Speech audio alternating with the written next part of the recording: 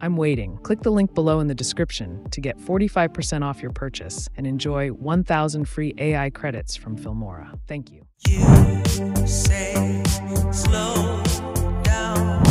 I don't like to move too fast. It drowns.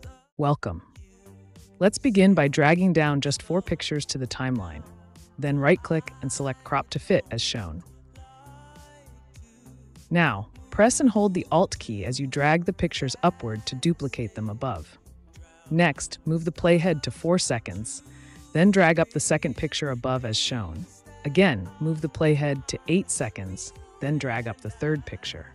Finally, move the playhead to 12 seconds and drag up the fourth picture as shown.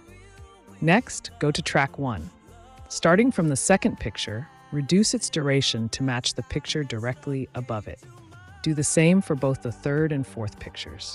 For better clarity, you can go to the right side of the timeline, right-click to adjust the timeline size, then restore it back later as shown. So I cross-checked to ensure everything is aligned properly. Next, I went up to Effects, searched for and applied the border effect to the first picture on track 2. Afterward, I clicked on it, then went up to adjust the effect, setting the size to 6 and blur to 2 as shown. Again, I went back to Effects, searched for and applied the square blur effect to all the background pictures on track 1 as shown.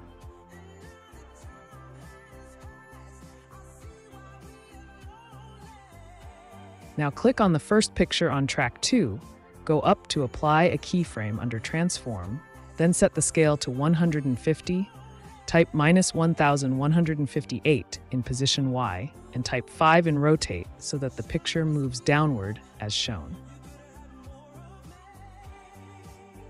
Next, move the playhead to 1 second, then go up to apply a keyframe to position only, and type 2 in position Y as shown. Further, move the playhead to 4 seconds, then go up to apply a keyframe point to scale only, and type 60 in scale. Next, scroll down to Rotate, apply a keyframe there as well, and restore the rotation back to 0, as shown.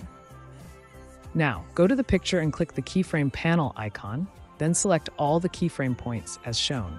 Right-click and go to Bezier Curve, then select Ease In. Afterwards, scroll down and click the icon again to minimize the panel as shown. Let preview.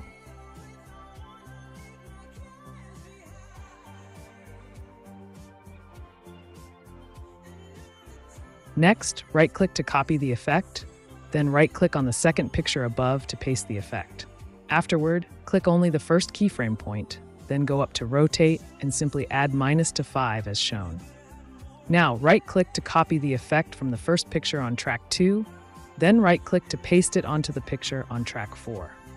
Next, go to the picture on track 3, right-click to copy the effect, and paste the effect onto the picture above it on track 5 as shown.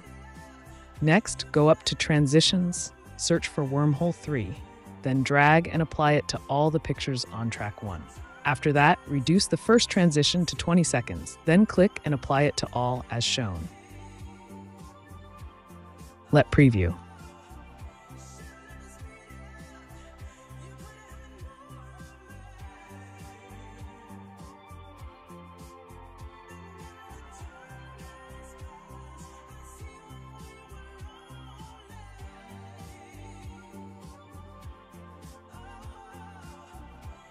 Lastly, go to Effects, search for Zoom Energy Glow, then drag it down above and reduce its duration to 4 seconds to match the animation below.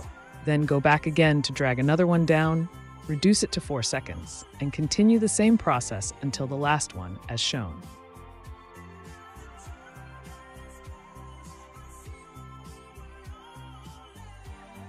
Done. Thank you for watching. You are awesome. The template link for this tutorial is in the description, along with the download link for Filmora. Have a beautiful day.